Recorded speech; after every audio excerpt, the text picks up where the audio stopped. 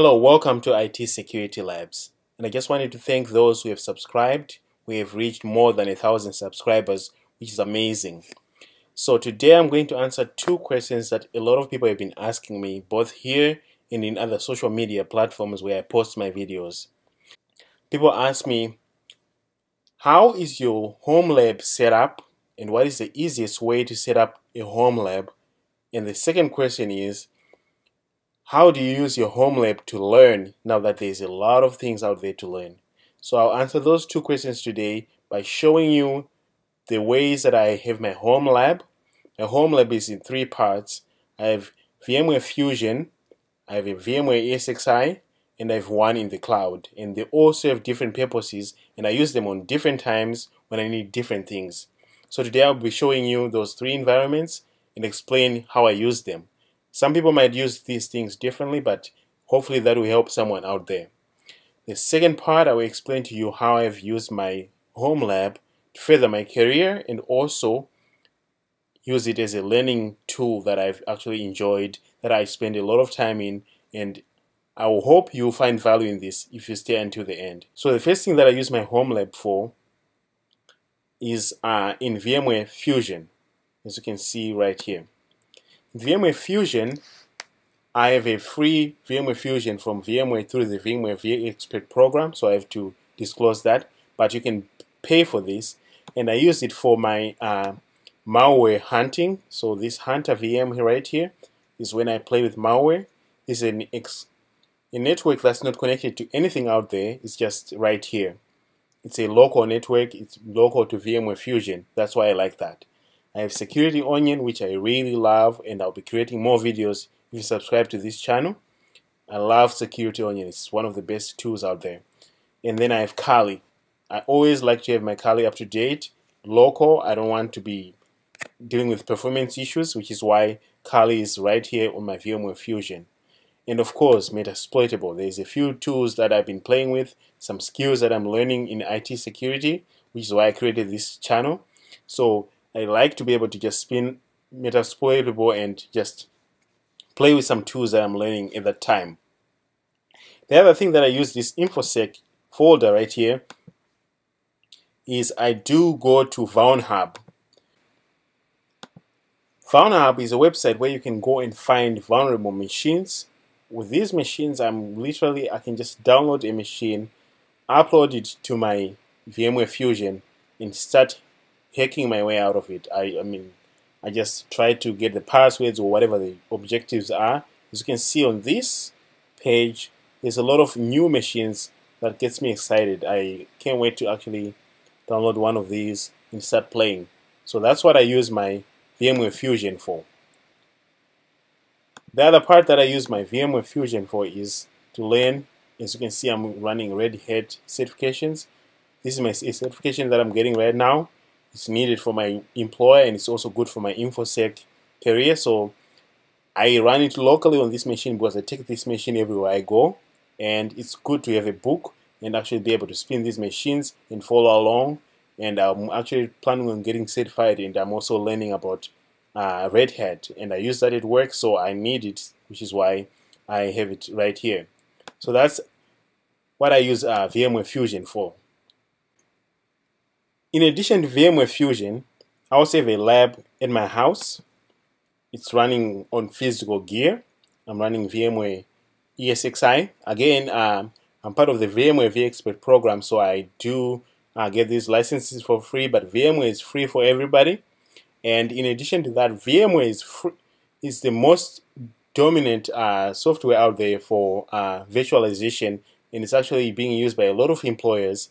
So if you want a great career and a great future in IT, just go on some of the job posts, look up VMware, and you know that a lot of employers are using VMware. And if they're not, they're using something similar. So I do use VMware because I have free licenses.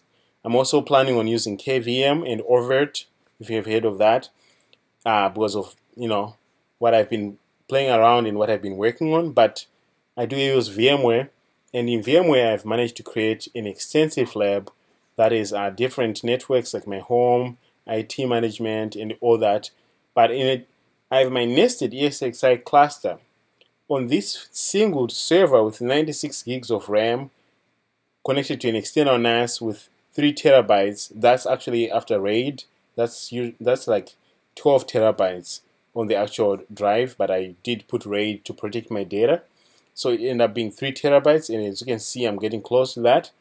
I'm able to virtualize ESXi inside ESXi to play with different VMware capabilities. It's amazing. And if you are interested, let me know. I'll be able to share that information with you. In addition to that, I'm also hosting like a domain controller. As you can see, it's named DC. I created this a while ago while I was learning, like 7 years ago. And I've maintained the same domain controller and just improved it, which is why it's named DC. This is where my Grafana environment also runs, as you can see, which is same as this one. So that's my home setup. It's a physical server. It's running on ESXi, and I'm nesting a lot of things in here. In addition to that, I also have Meraki gear for my network. I have Meraki switches. I have an MX65 for my firewall, which I can actually show you right now. So as you can see, my whole house runs on Meraki. I'm running it. I have a Meraki appliance, I have a Meraki switch, and I have an access point, Meraki access point. I was lucky enough to get these and also have them set up very easily. And this is just me following the industry standards. Meraki is a growing brand out there. They are really taking over the access point and all this stuff. They're getting cheaper. They're getting cheaper than a lot of things. So I just wanted to learn more about Meraki, and I invested in getting all this Meraki gear. You can attend some Meraki webinars out there, and if your job allows, you can play with this kind of stuff. So I have Meraki for my networking. I intend to move away from Meraki once my licensing expires, because I don't think that I should be paying for all this money. But if you want to learn more about Meraki, go ahead and attend their webinars. They'll send you an access point, a switch, and everything that you need, depending on whether you qualify or not. The last part that my last lab that I have is I run it in the cloud. The cloud that I run is running on Amazon AWS, and this is through Ravelo Cloud. Ravelo uses either Amazon or Google, depending on who is available. And you, as a Homelab owner, you don't even need to worry about where you go. Just sign up with a Ravelo, and they allow you to virtualize things like, as you can see right now, this is a lab that I'm running, a VMware lab. This is a NAS server that's providing storage to my VMware ESXi host.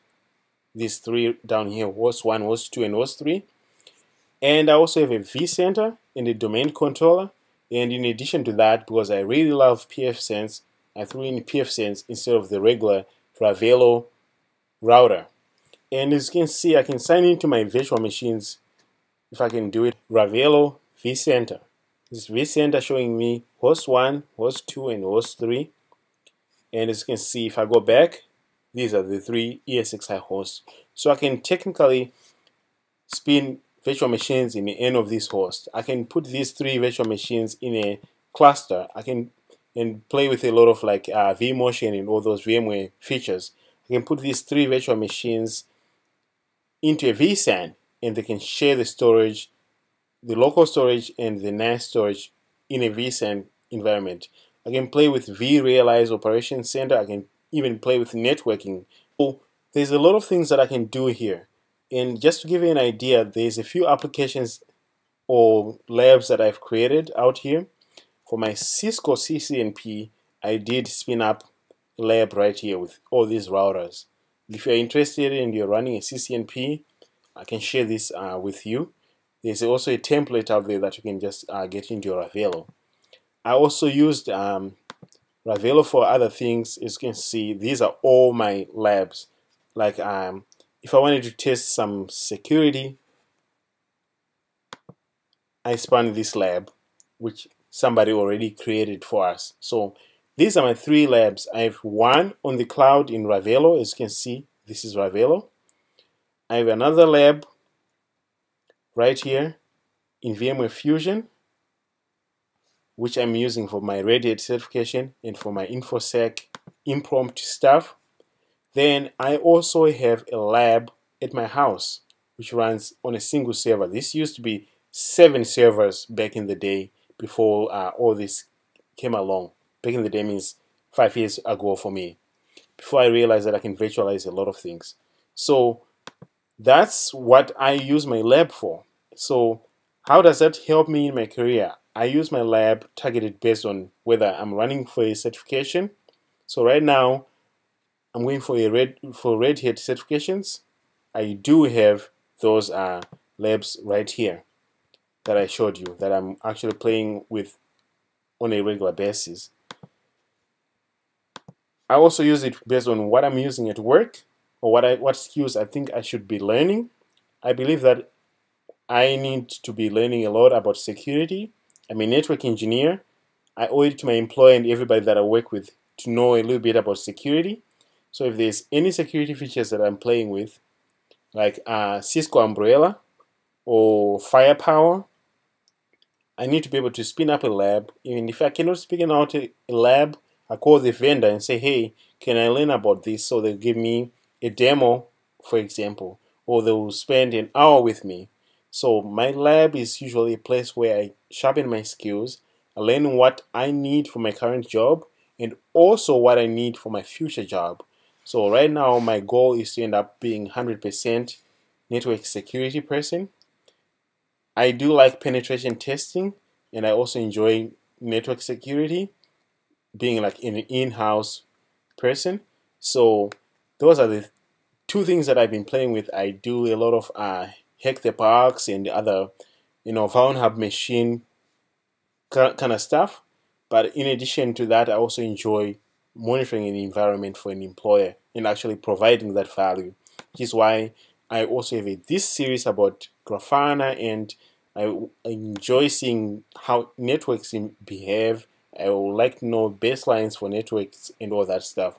So those are the things that I use my lab for, and that's how my lab is set up. So if you have any questions or if you have any concerns, let me know in the comments. And I know there's a lot of things that I can do, so if you have any suggestions for me, please don't feel bad. Just go ahead and let me know in the comments below.